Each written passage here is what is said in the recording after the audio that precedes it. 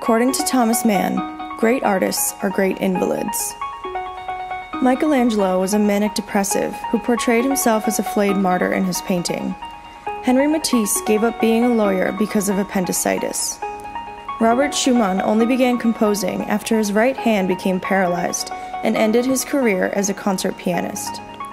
Maybe people have to really suffer before they can risk doing what they love. Nietzsche and his tertiary syphilis, Mozart and his uremia, Paul Klee and the scleroderma that shrank his joints and muscles to death, Frida Kahlo and the spina bifida that covered her legs with bleeding sores, Lord Byron and his clubfoot, the Bronte sisters and their tuberculosis, Mark Rothko and his suicide, Flannery O'Connor and her lupus. Inspiration needs disease, injury, madness. Charles Meuron, a brilliant French engraver, became schizophrenic and died in an asylum. Francisco Goya, poisoned by the lead in his bright paints, colors he applied with his fingers and thumbs, scooping them out of tubs until he suffered from lead encephalopathy, leading to deafness, depression, and insanity. The French painter Watteau shows himself as a pale, spineless guitar player, dying of tuberculosis, as he was in real life. Jonathan Swift developed Meniere syndrome, and his life was ruined by dizziness and deafness.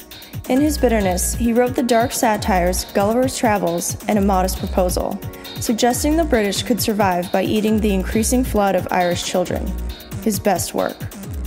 Pain and deprivation. The Buddhist monks sit on roofs, fasting and sleepless until they reach enlightenment, isolated and exposed to the wind and the sun.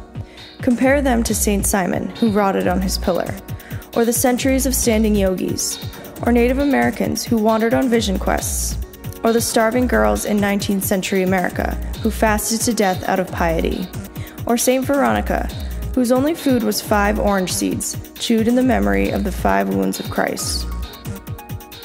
Our misery. The suppression of our rational mind is the source of inspiration, the muse, our guardian angel. Suffering takes us out of our rational self-control and lets the divine channel through us. Plato said, "He who approaches the temple of the muses without inspiration in the belief that craftsmanship alone suffices will remain a bungler, and his presumptuous poetry will be obscured by the songs of the maniacs."